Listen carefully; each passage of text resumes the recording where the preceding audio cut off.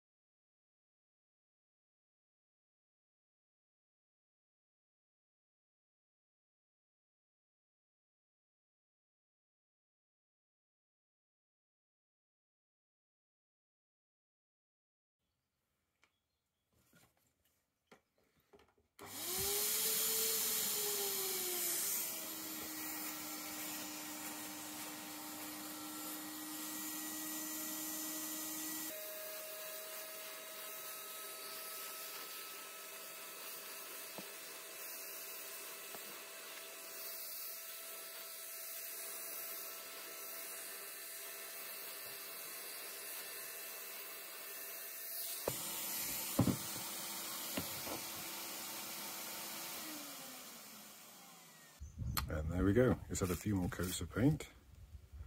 It's gone nice and hard. Ready to start getting everything back together and back on the bus. But before I can do that, I need to tidy up my store.